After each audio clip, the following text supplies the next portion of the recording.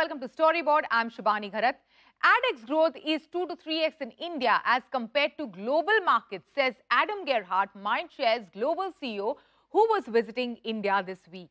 We caught up with him and spoke to him about many things, including Mindshare's proposition of good growth, them picking up the Cannes Lion Media Network of the Year award for 2023, and the changes that the media business is going through. Listen in.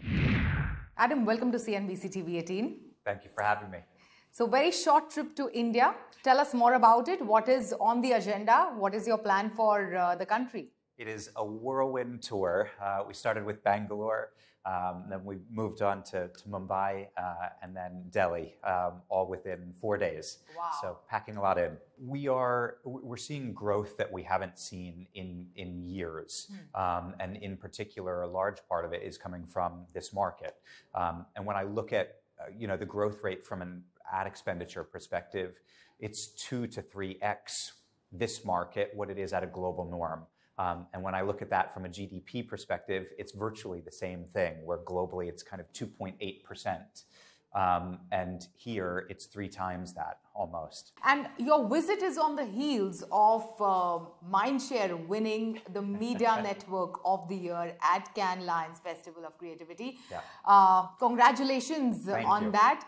Tell us more about it. How does it feel to win it for second time in 4 years? It feels immensely gratifying and humbling at the same time. As you say, it's second time in 4 years. We had this year 99 shortlists, 33 medals across 13 countries. Yeah. And for us, it was about innovation, but also innovation with impact.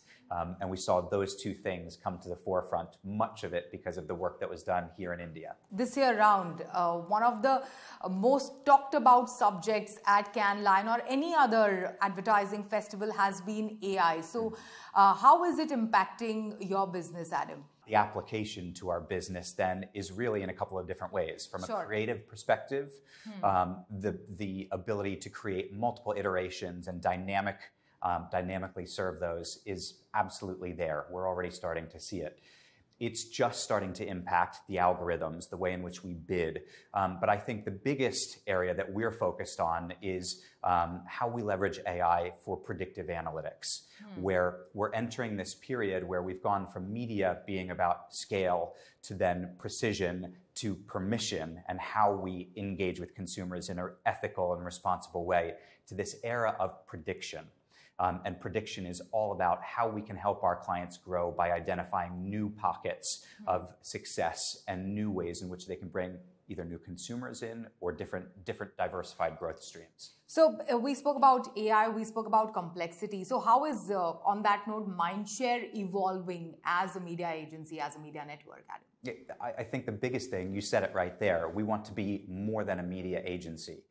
Clients are demanding it from us right now, where the complexity that they are facing means that they want simplification of the challenges and they want more confidence in the decisions. And we're focusing on those two areas to make it really easy to work with us and existing partners or existing teams, but also to give them confidence in the decisions that we are making on their behalf, whether it's investment decisions, whether it's outcomes and ROI decisions. And it's the combination of those two that mean that we are reshaping the capabilities we have, the processes that we have, the way in which we partner with them, and everything in between. So Adam, it's been 2 years since you launched your key focus on good growth, which I believe promotes diversified, sustainable investments that are good for business and the world. Can you tell us how it has panned out so far, and can you elaborate a bit more on this focus? Yeah, I think the impetus behind good growth was really to reconcile the notion that there are so many different constituent groups in the ecosystem today.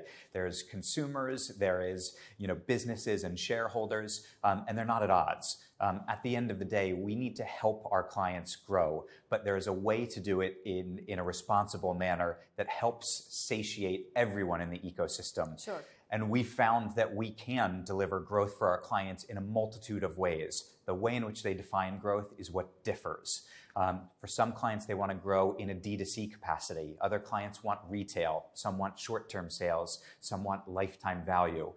our view is that we have to be growth architects for our clients in the future and help them on that journey. And in doing so, we can deliver something that's more meaningful to consumers, but also delivers business impact that is quantifiable, not only today, but for the future. So Adam, you are here in India for a couple of days. How do you look at, the Indian media landscape today? We're incredibly bullish on it. I think if I had to sum it up, I would say it's a combination of opportunity and velocity.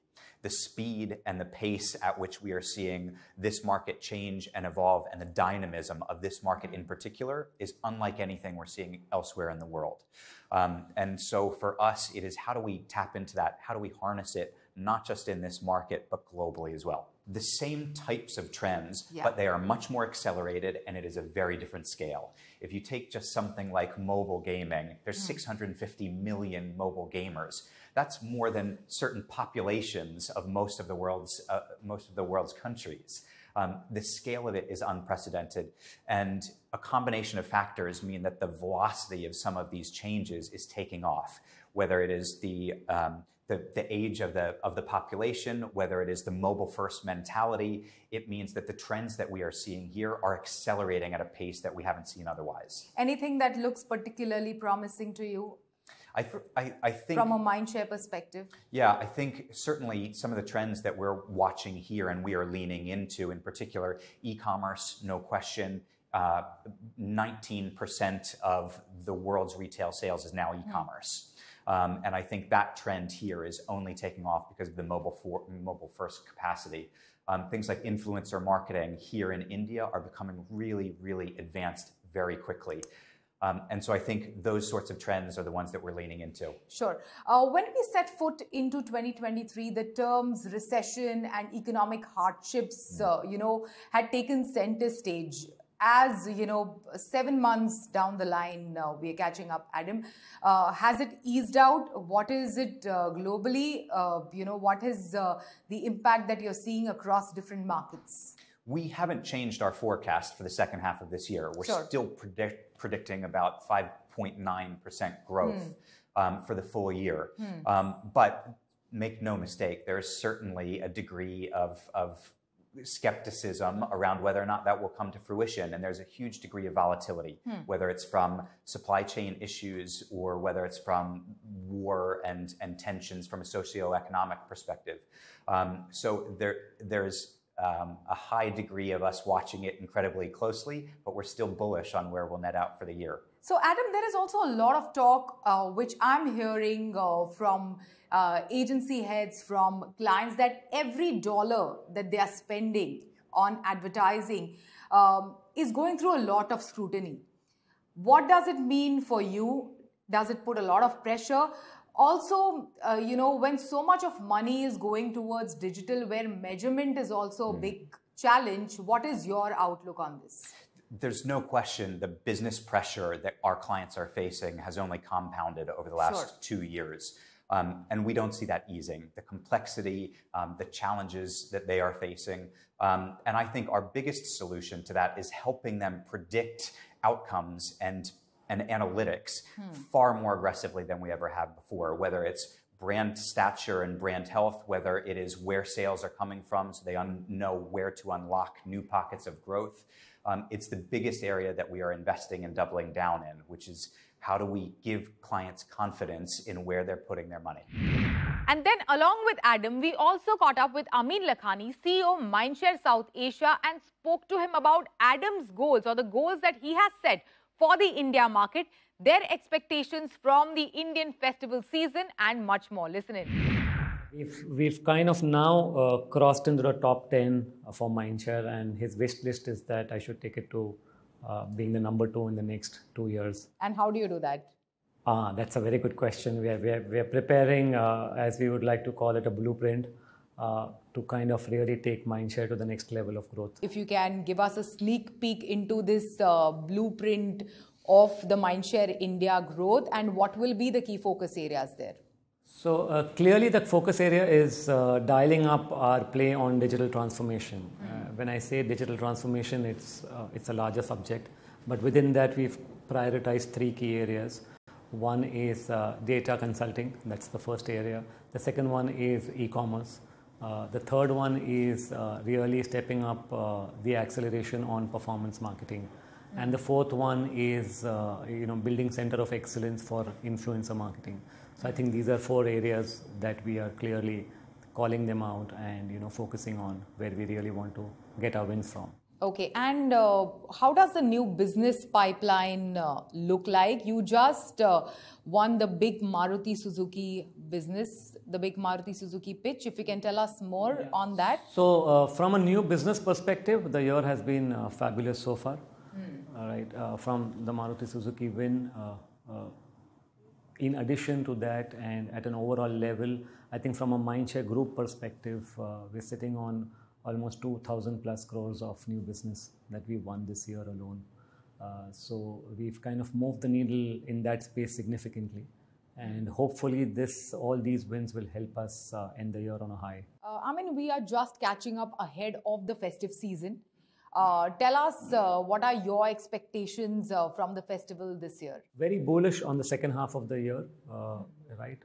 While the clients are gearing up to increase their play in the second half of the year, the media ecosystem itself has geared up with a fantastic lineup of World Cup, the Asia Cup, and the impact property calendar across all regions, whether it is KBC or Shark Tank or some of the other lineup of things that we are going to see. So, quite bullish in the second half of the year, and it should help us, really dial up overall AdEX in the next 5 to 6 months. It is time for a short break. On the other side, we have Rob Riley, Chief Creative Officer of WPP, sharing his views on the future of creativity and why it's important to bring humor back into advertising.